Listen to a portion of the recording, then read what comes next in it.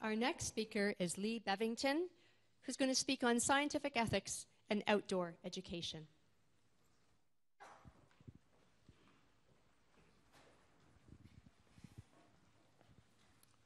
What kind of scientists are we producing?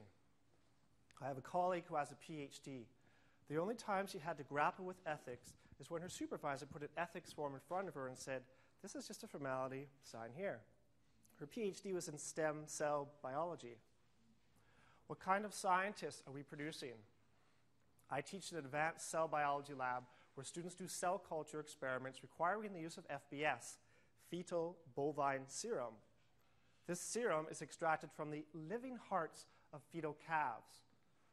Students are never told how this serum is acquired, and they're certainly not given any choice whether to use it or not.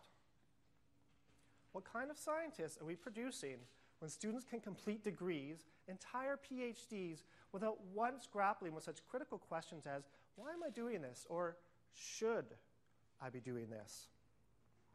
My research proposes changes to university science curricula that uses arts-based outdoor learning to promote a shift from a lab-based anthropocentric worldview to an ecocentric one. 3 things that can help with this. 1, getting learners outside. 2, remarrying science and philosophy. And 3, having ethics be part of the conversation from the very start. Part of the problem is something called ontological reversal.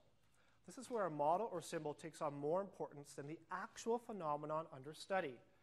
For example, when I teach my students photosynthesis, I will tell them about 6 carbon sugars, electron transport chains, and all the atomistic necessities that make possible this miraculous process that converts light into life. But rarely will students hold an actual leaf in their hand. This creates a disconnect from nature. Goethean science, which is artistic, holistic, and participatory in its approach, offers a way to bridge this gap. In my research, I co-create collaborative outdoor learning environments. I'm an instructor for KPU's Amazon Field School.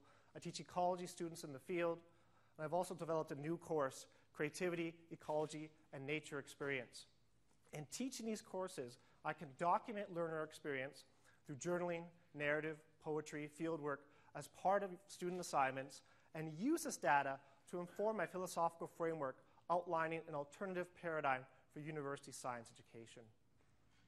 With climate change, oil pipelines, and environmental catastrophes topping headlines daily, a marriage of science and philosophy has the power and potential to bring about real change in how students learn science.